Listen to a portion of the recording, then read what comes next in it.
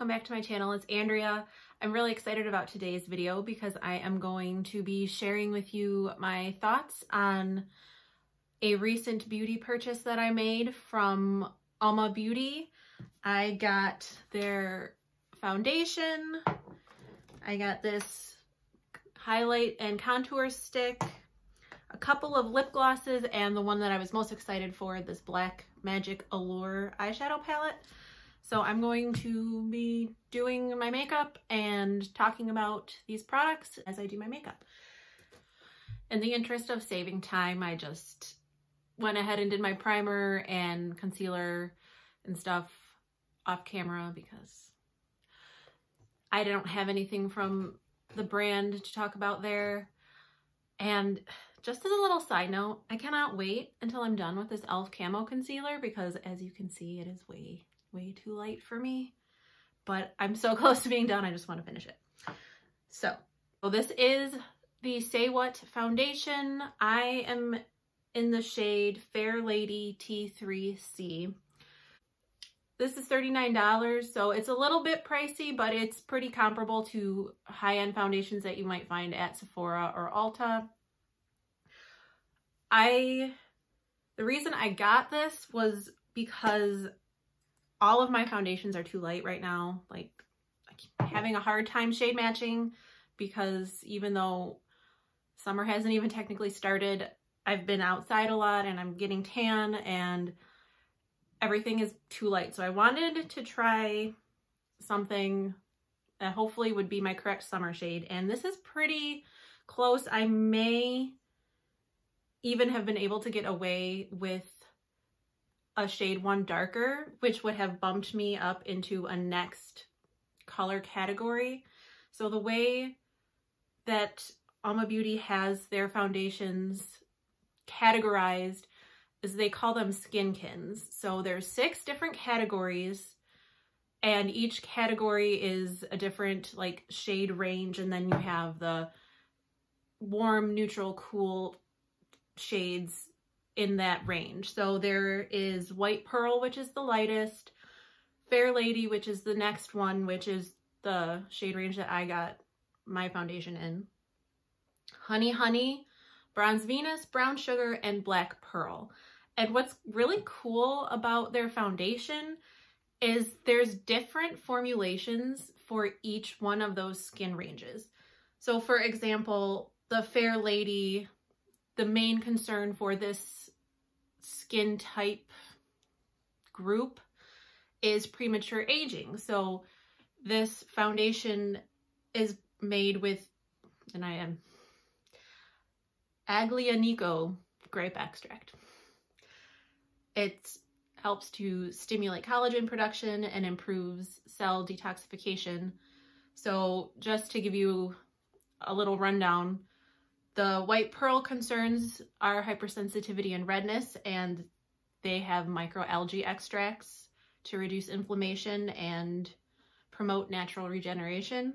Honey Honey, their concern is also premature aging, but they have a different ingredient from the Fair Lady foundation. Their extract is a rose hybrid extract for elastin induction and protection from inflammation and free radicals. Bronze Venus, the concern is, well, the most common concern is mild hyperpigmentation. And that one is formulated with white tea extract to protect skin, reduce inflammation, and detoxify. Brown Sugar, main concern is hyperpigmentation. So that's contained woolly thistle extract, which reduces inflammation, minimizes pores, and reduces sebum production. It's also known to control and regulate pigmentation-related genes. And then Black Pearl, the concern is dullness, and that one includes tomato extract to brighten dull skin and protect from pollution and free radicals. So I thought that was really cool that it's not a one foundation formula fits all. It's, if you're in this shade group, this is probably your most common concern. And it also even breaks it down by skin type. I didn't put that in my notes, but for example, I think the Fair Lady skin type was more dry combo skin, And then, you know, whether you have normal, oily, the most common skin type for each one. So I thought that was really cool. It's a soft matte foundation. It's supposed to mimic your skin. So I still have the box, I saved it for the video just in case I needed it. But it's a soft matte hydrating foundation. So I've worn it a couple times so far, and I did it with a sponge and with a brush, and I really think it looks best with a brush. So that's what I'm gonna do today. Now this, when I first used it, I was like, okay, like look at how liquidy that is. I mean, that doesn't look like it's gonna do anything, but it covers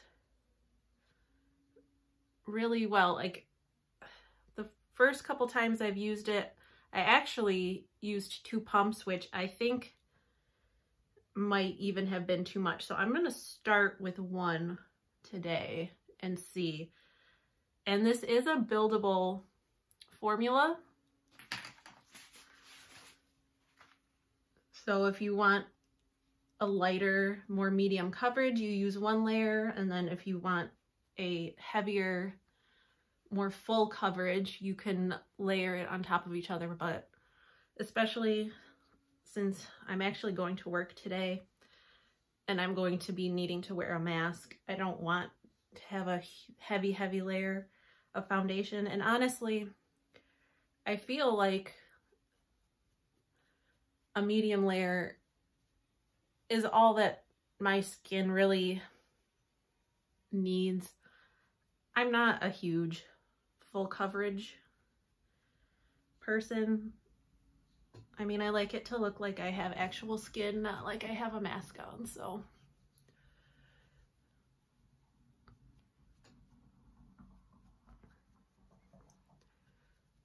And I will note, and this is not anything against the foundation, because I have this problem with every foundation covering my nose.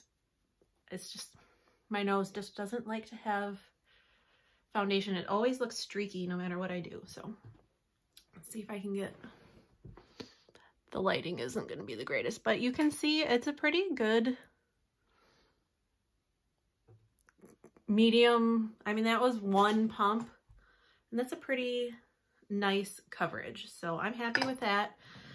So in the Fair Lady shade range, this is the like deepest shade. So like I was saying, I probably, as summer goes on, I probably would have been able to get away with like the lightest shade in the Honey Honey, but I'm not going to buy another foundation right now. So I'm not gonna set my face besides my under eye and maybe my nose, because like I said, I'm gonna have to be wearing a mask today and I don't want to get a ton, like my nose is where things tend to rub off anyway. But this foundation also, since it's a matte, it doesn't really need to be set. So I'm just gonna do my nose real quick and that will be it. Okay, the next thing I have, I bought this, it's a double take Sculpt and Strobe stick, and they also have these in each of the shade categories. I don't know what you call it. So there's the contour side and the highlight side. Now, when I got this and I took it out, I thought this was going to be like, look at how dark that looks, but it blends out so nicely. You have to work with it a little bit,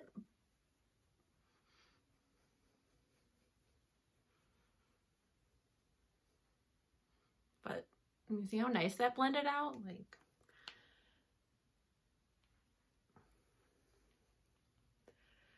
this stick is originally $40, but it's on sale on the website for $15, which is why I picked it up. Like I do not need any more bronzers or highlighters, but since it was on sale, I was kind of intrigued because I don't own any cream bronzers, so I wanted to try it.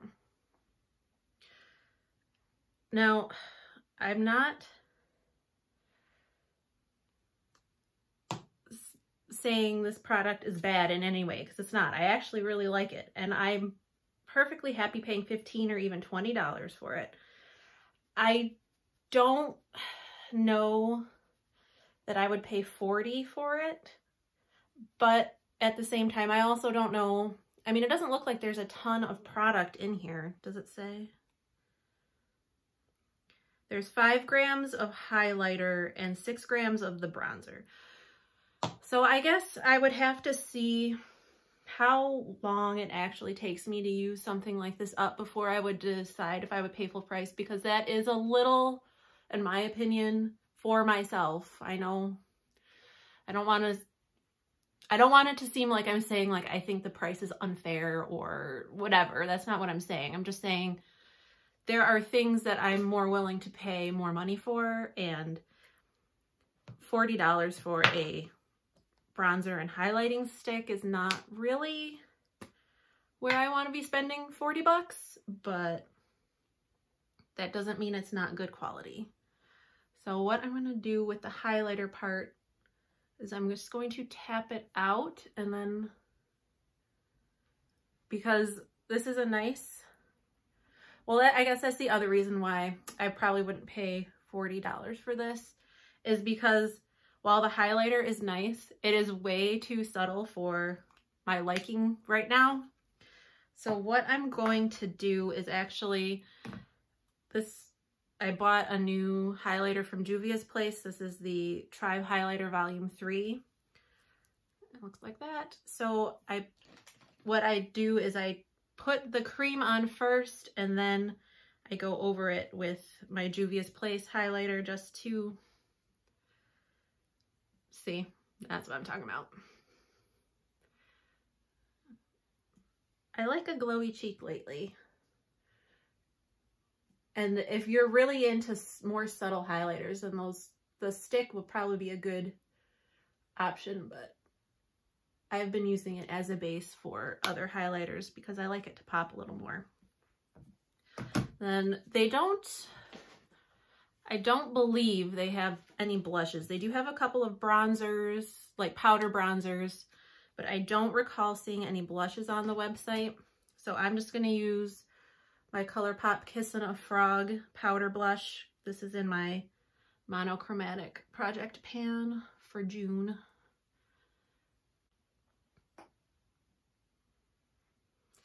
That's looking real pretty. Okay, I'm going to finish the face off with, why can I not find anything else right here?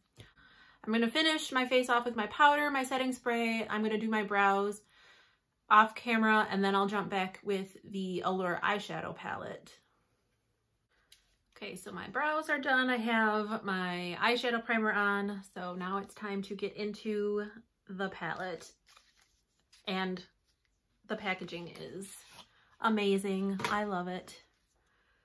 So this is what it looks like on the inside. And I'm sure you will notice that it bears a passing resemblance to the subculture.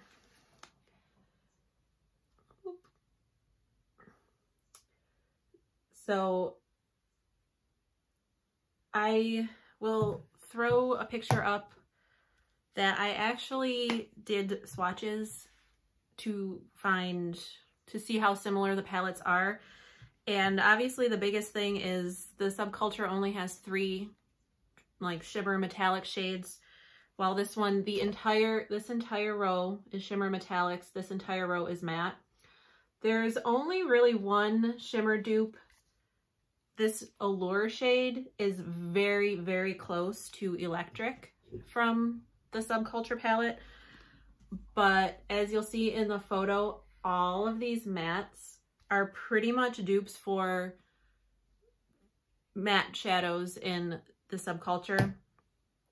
So I'm not upset that I have this. Because of everything going on with the Black Lives Matter movement and people feeling more empowered to speak out about how they're treated differently than their white counterparts, I am no longer supporting Anastasia Beverly Hills.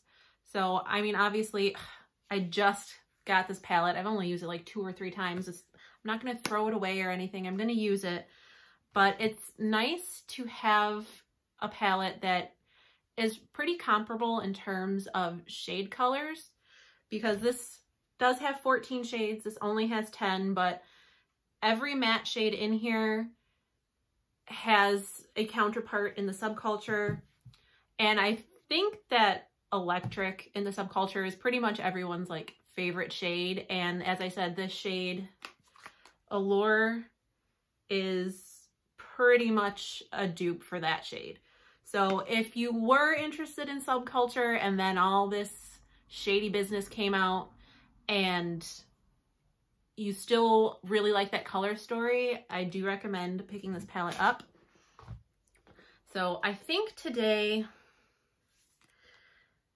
I'm going to use Enchantress and Allure just because I'm wearing my dress with lemons. I want to do something kind of yellowy. So I'm going to start with this shade Romantic in the crease.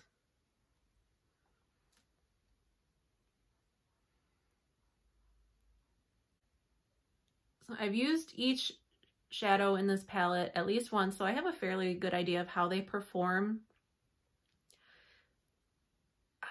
I will say, while I do recommend this palette, I mean, it's not perfect by any means. I feel like the metallics definitely pick up better on your finger, laid down on top of some glitter glue. When I did my arm swatches, I tried a brush and it just wasn't picking up well, but with a finger and glitter glue, it was, you'll see, it's beautiful. The only matte shade I had a bit of a problem with was this Lush shade.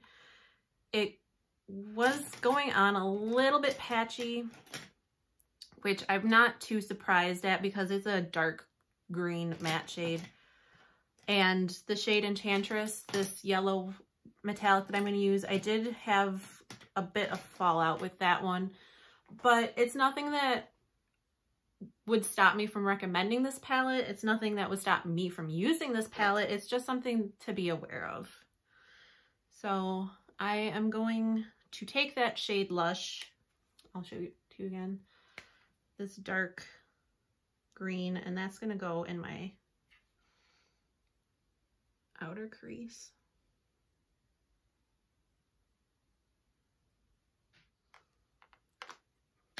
I'm going to darken that up again at the end, but for right now, I'm just going to take my NYX glitter glue and stick that all over my lids so that I can lay down those metallic shades. And I will say I have not tried the metallic shades without a glitter glue on my eyes, so I'm not sure how they perform on their own, but I just like to be as shiny as possible, so I started out with the glitter glue. So what I'm gonna do first is take this Enchantress shade, this yellow shade, and the metallics feel like when you use your finger, they feel very dry. And actually, you know what, because I did have a lot of fallout with this one last time, so even though I have the glitter glue on my eyes, I'm actually gonna spray my finger a little bit just to try to help minimize that fallout. And I'm gonna, like, I wish the lighting was a little bit better in here, but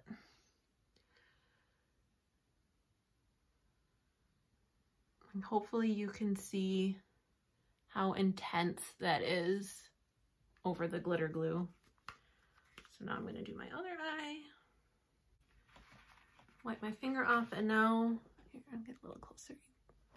Now I'm going to use this shade Allure, and I'm going to do like the inner third of my eye. I'm going to do the same thing with spritzing my finger with my setting spray.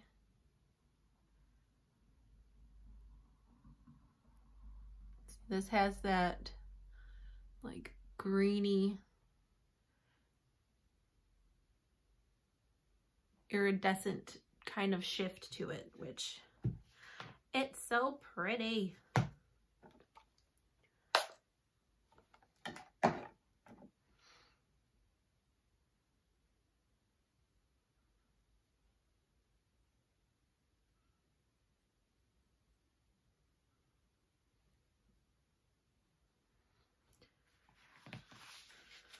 Okay, I am going to take a smaller brush. Where is it? Here. This is like an Eco Tools. This is actually a liner, like smudgy brush, but I like using it in my outer corners. I'm just going to take that Lush shade again and just deepen up the very outer corner just a little bit.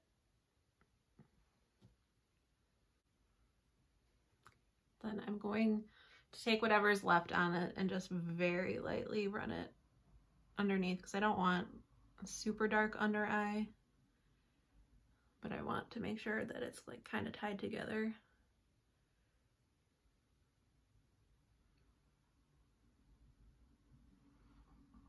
Just like barely there. That's all I want. And then I'm going to take my little pointy pencil brush, and I'm going to go into Allure and just bring that shade into my inner corner.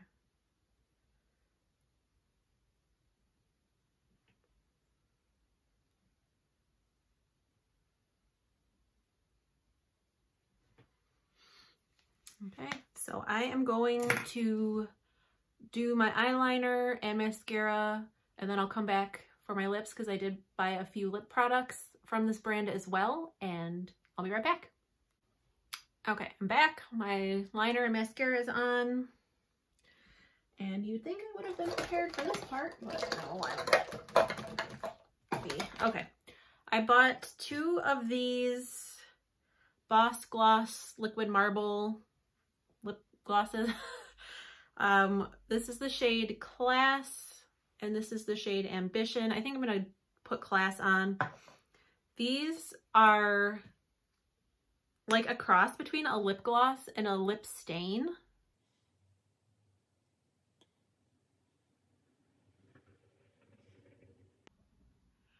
Like, they're shiny, but they're not super duper shiny, and once they wear off a little, they do leave a really nice stain on the lips. I would definitely try out more shades of these, and I'm intrigued to try out their like regular lipsticks too, but they're like 24 bucks for a lipstick. That's a little pricey for me for a lipstick right now, so maybe at another time when I also don't have like 100 lipsticks that I need to work through. But anyway, I do recommend the lip gloss. It's very nice. But this is my finished look with my new UOMA Beauty products. I'm really happy that I picked this stuff up. I would definitely recommend everything that I got, you know, with the caveat of that highlighter bronzer stick of why I personally wouldn't buy it full price. But if you have a different makeup aesthetic than I do, maybe that's something that you'll be worth looking into. I was looking at the website today. They're still on sale for $15. I think they're on the Ulta website, they're still $40 because obviously they don't do the same sales at the same time. But on the UOMA Beauty website, they are $15 right now. I don't know how much longer that's going to last for. If you were interested in picking one up and trying it out, I say it's definitely worth at least the $15 to try it out. But I do want to try, I think it's the Carnival palette. There's four, that's not four. There's 4 total eyeshadow palettes. There's obviously this one, the Allure, and then the Carnival is like a more colorful one, and then they have like a more browny neutral one, and then a darker one with, I think, like a red and a dark blue, but it's still a little more neutral. So the only other one I'd be interested in picking up was the Carnival one. I may do that at some point, but I need to hit some more pan in my eyeshadows first before I buy any more makeup. But I hope this was kind of informative. This was like, I think, really my first brand review on my channel. So you'll have to let me know how I did. If you need more information, if I talked way too much. I mean, I'll take everything into consideration. That doesn't mean I'll do it or listen to it, but I'll read it and think about it. So I hope everybody is staying safe and healthy, and that includes mentally and physically healthy, because I know we're in some really turbulent times right now, but hopefully this provided a little bit of an escape for you, and I hope you enjoyed it, and I'll talk to you later. Bye.